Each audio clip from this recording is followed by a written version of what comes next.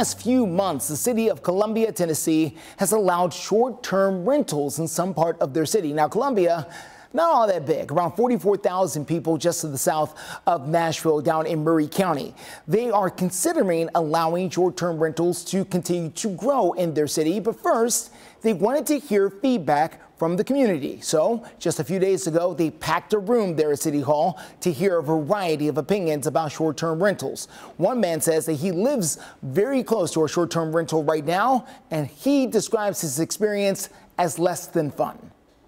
I understand that it's a lucrative business, and run properly, it can be great for people. It's a great investment and stuff, but until the business is run next door to you, you know, and then you have to deal with the traffic and the different people that come in and out.